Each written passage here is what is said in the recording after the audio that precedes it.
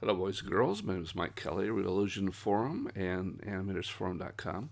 So let's take a look at the new head shop, and in particular, one of the things that you can do to improve this already amazing program. Head shop is generally very amazing, but there's one thing that it doesn't do correctly, and the good news is that we can easily fix this, assuming that you have Photoshop.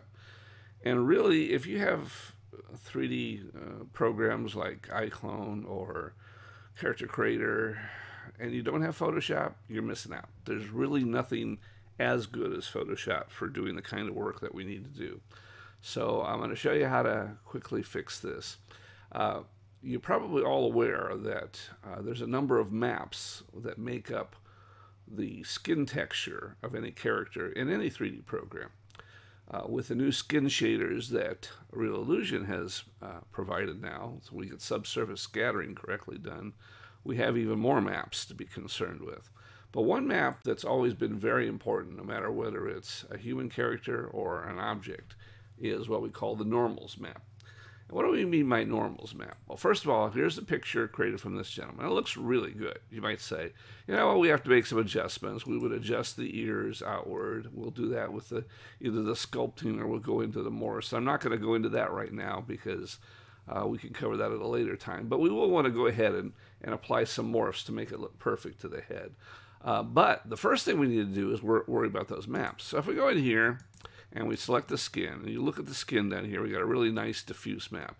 And you notice the lighting is nice and even, and I'm going to keep talking about this over and over again because it's very important to get as good a picture as you can to start with. But we can do some things to overcome even bad pictures, and we'll be showing you some of those things too. But in this particular picture, it's perfect because not only is it evenly lit across, but it's also very diffuse lighting, so there's no sharp shadows, but there are the shadows caused by the wrinkles in this guy's face. Now, what we would highly likely to do is to have a normals map to handle that. And normals are really important when you turn your character sideways because what happens is that I get mail. I gotta turn off my email. Some of you guys write me. That the normals control what the bias that you see. They kind of are phony, but they make things look as if they're sculpted into a figure. In this particular case, there's a little bit of sculpting going on, but basically when you turn sideways, there's no wrinkles in this guy. Now, there is, if you go in here, if you go into Pro, and you go into changing the skin types, we can go to change to a very old male type. And this will put some phony wrinkles in there. When I say phony, I mean it won't pay any respect to what the image itself is like. And this might be good for some old people, but it's not going to be good for people that have very distinct wrinkles because what we want to do is have a real normal map that follows that. And if we look at the normal map here in the bump section, you can see that it's very, very smooth everywhere except for the ears, little tiny bit on the eyes and the nose, just a little tiny bit there in the mouth. This normal map is the same normal map applied no matter what the face is. They just apply a default normal map. So there is no custom normal map that's generated. We're going to show you how to do a custom normal map here. But the other thing you might want to pay attention to is, even though this texture here is 4K, you can see it's 4K there, 496 by 496. The normal that they provide is only 2K. So there's another problem there. And we want the normal to be the same resolution as the face because that way we'll get that kind of detail that we want. So how do we resolve this? Well, with the diffuse selected, we're going to go ahead and launch this. Launch into Photoshop. And it will take just a moment to bring up Photoshop. Now, if you have another editor attached to it, it'll launch that too. But unless your editor can do all that Photoshop was, I strongly recommend you buy Photoshop. So with that diffuse selected, we're going to go up here to Filter. We're going to go to 3D, and we're going to go Generate Normal Map. And really, it's just that easy. That's really all about we have to do. Now, it's going to come up with the defaults, and I strongly suggest leaving these defaults and not worrying about it, and just saying OK.